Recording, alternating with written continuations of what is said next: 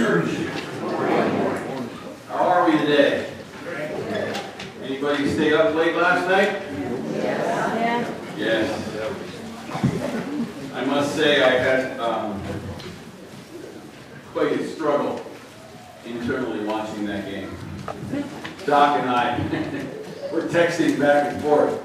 And I kind of assumed Doc's attitude last night when we lose, I was mad.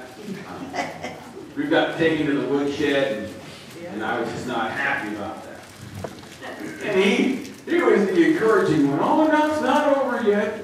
Calm down. Usually it's just the opposite. But that's how you know God's at work in our lives. Doc's reforming and getting better, and the pastor's backsliding. Praise God for reformers. Amen. What I want to talk about this morning is a very serious subject. It's very serious in the life of Christians because I think sometimes we take it way too nonchalant. But it's the evolution of discipleship. It's the evolution of becoming a Christian. It's what God means when He tells us to step away from the world and step into the light, be transformed into His image, and become Christ-like. For you are not of this world, He says, you are children of mine. We're different. We need to separate ourselves and step apart. For instance, I was mad at a stupid football game. I even changed the channel.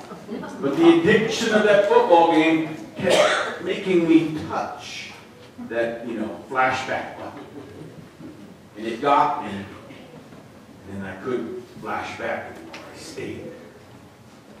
But the scripture I want to start with this morning is found in the book of Ezekiel, chapter 36, verse 26. For I will give you a new heart and put my spirit within you, says the Lord.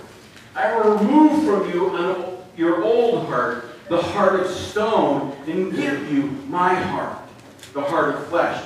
Well, when that happens, something happens, amen? If God would take the anger, the bitterness, the unforgiveness, if He's willing to take that out of us and replace it with a heart of love and compassion and kindness, then our DNA changes, amen? Who we are changes. The movie last night showed the change, amen? And so it's serious then that when God says He's willing to do that and we rely on that blessing, that change happens. And that the world can see that change, amen? That the world can see that Christians aren't like the rest of the world. But the problem that happens in that journey is darkness is very tempting.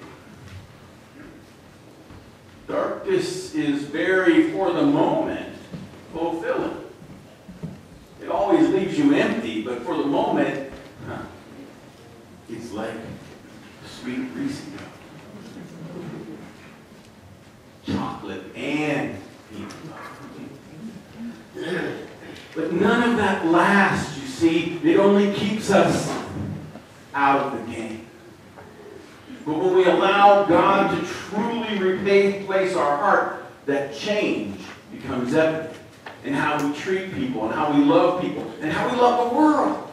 The world especially needs to change. See the change. When I stand here and I preach to you, I look at all of you and I say, man, what a blessing it is to have a group of dedicated followers who want to grow in Jesus, who are willing to come back week after week after week, 52 weeks a year, and listen to the pastor talk over and over again about change and transformation, witness and mission, and how we are called by God and united by God to change the world.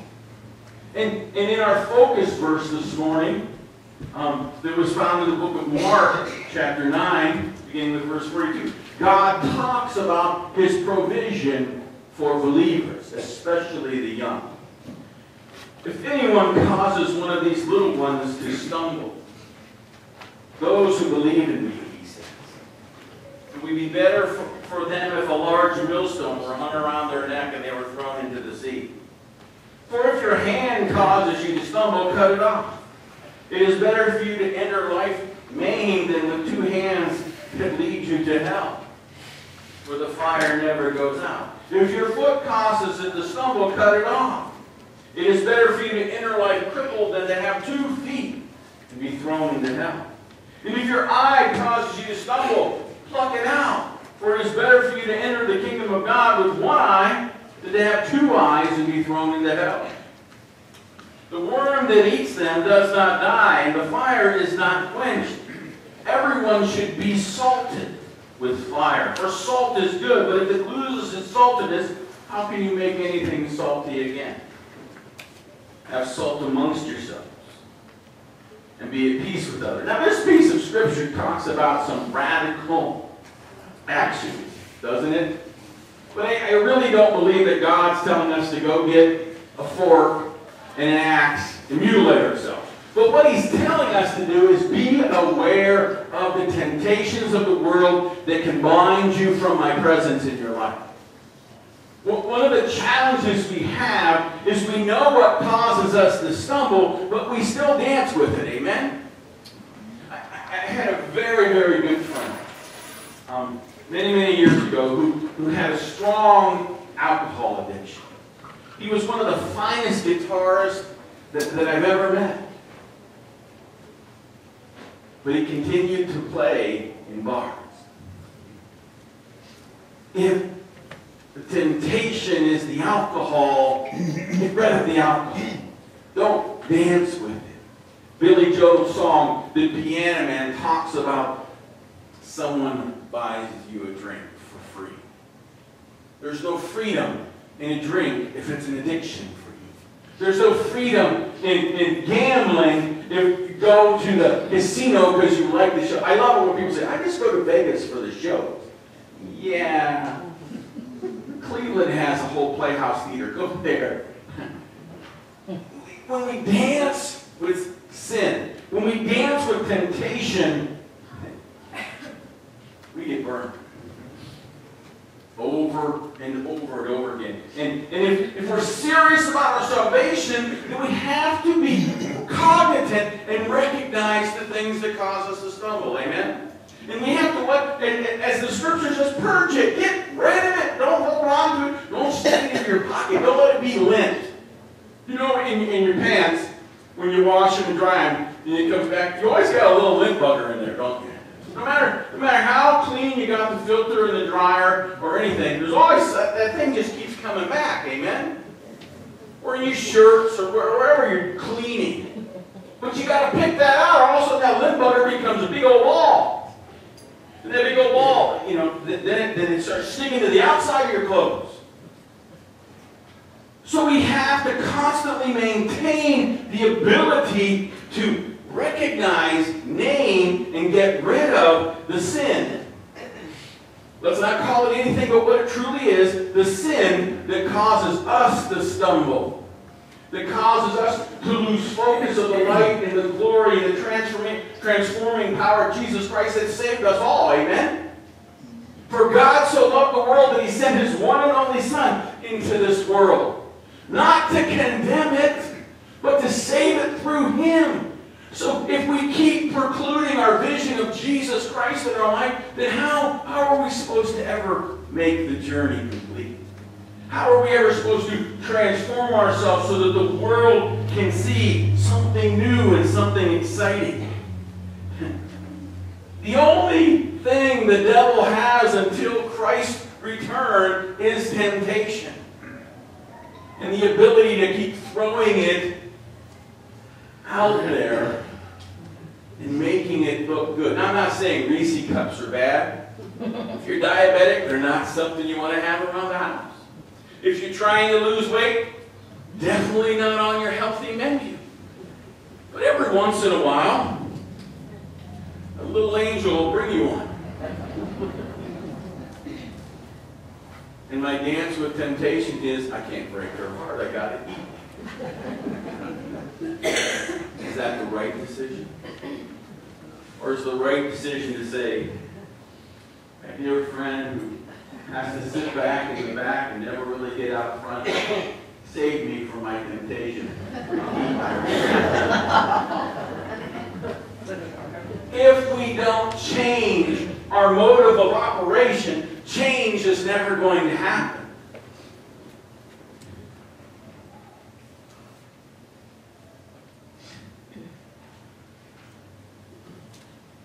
If we don't change,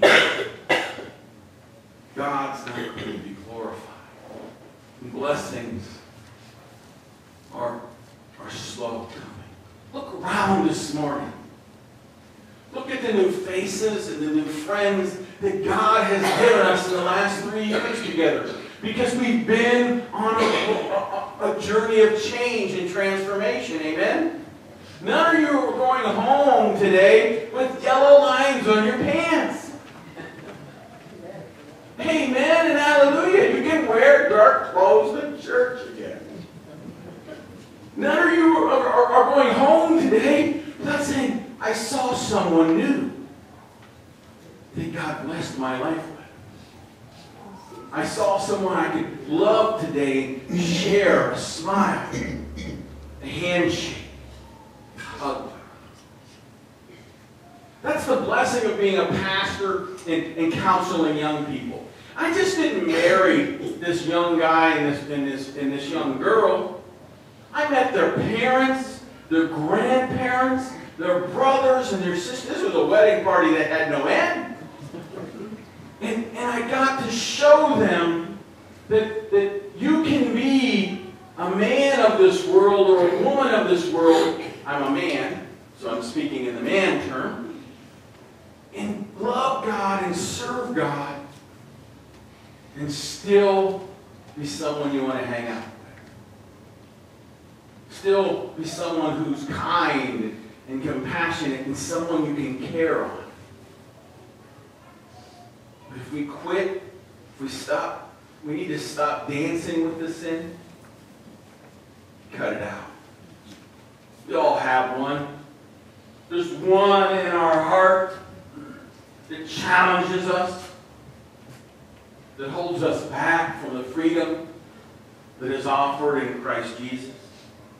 The blessing is we don't have to deal with it alone. God's system of salvation, God's system of purification isn't meant to be a one-on-one journey. It's supposed to be a journey of the body of Christ being together and guiding each other through. In the book of James, chapter 5, verse 13. Is anyone among you in trouble? Let us pray for them. Is anyone happy? Let them sing songs of praise. Is anyone among you sick? Then let them call upon the elders of the church to pray over them and anoint them with oil in the name of the Lord. And the prayer offered in faith will make the sick person well.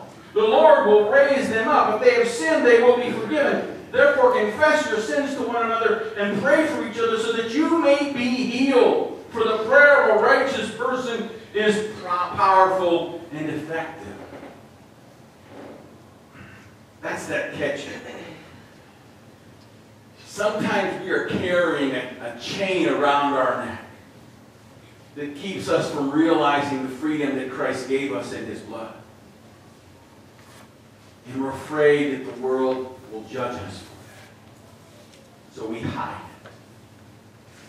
And we carry it with us, hoping that it will go away. When God has put individuals in our life to walk with us and to help us and to pick us up when our shoulders are broken, when our ankles are broken, when our knees have no strength left in them, when our backs are weak and tired. It's when you call upon the church and truly evolve, truly mature into the discipleship path that God has put us on. It's then we can truly love one another. Love one another without judgment. That's the beautiful thing of Java. We bring us all these messed up guys come in on Thursday morning. We have a cup of coffee because that's kind of like the international sign of, okay, we're all drinking. coffee so we're all safe together.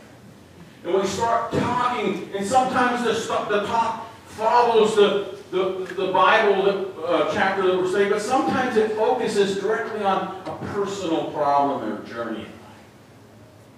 And the beautiful thing in that nice setting of 4 or 5 or 8 of us is that we're all willing to stop and say, your problem's real.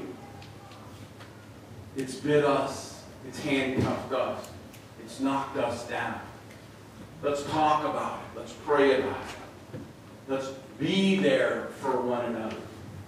One of the things I always tell young couples when the wedding starts, you know, if it's one of those traditionals where the guy hasn't seen the bride for 24 hours and not seen the dress, there's that moment, guys, you're going to remember this, when she steps out with her daddy and the air gets sucked right out of your lungs.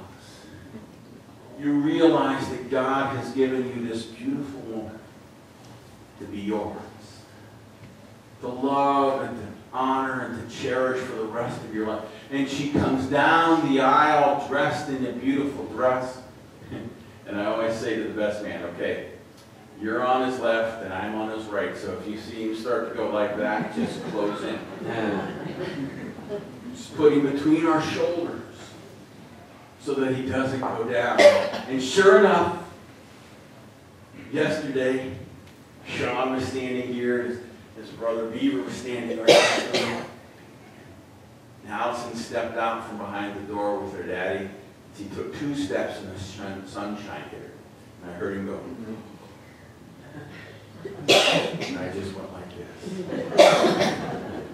And the tears came down his face. And he realized that he wasn't alone. That this guy that he had only met 3 months ago was willing to stand there in the battle of fear and anxiety and say, God's got this. We'll survive. And there's something beautiful and precious when a bride and groom come together for the first time and begin their vows. When they look at each other and say, I, John, take you, Jenny, to be my lawfully wedded wife. We can say that. Can we say, I, John, take you, Jesus, to be my Lord and Savior, to follow you where you shall send me, to obey the commands that you obey, and to purify myself, so that the prayers of a righteous man might be powerful and effective to you. Allow me, Lord, to be an instrument of your love, a beacon of your grace, and a tablet of truth that is Jesus Christ our Lord. Amen. Let's conclude worship this night by standing, if you're able, and singing another old solid hymn, number 443, the Solid Rock.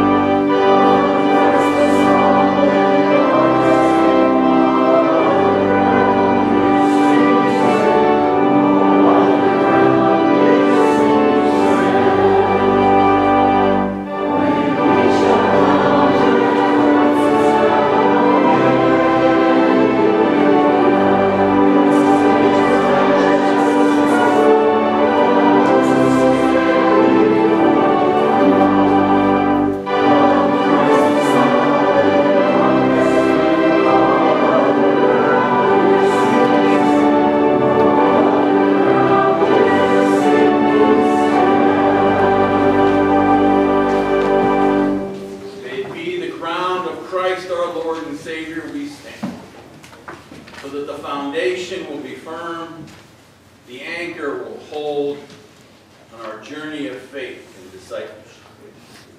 Will never be slowed or dimmed. Go forth in His name, stand in His light, and love one another as He has loved us. In Jesus' name we pray. Amen.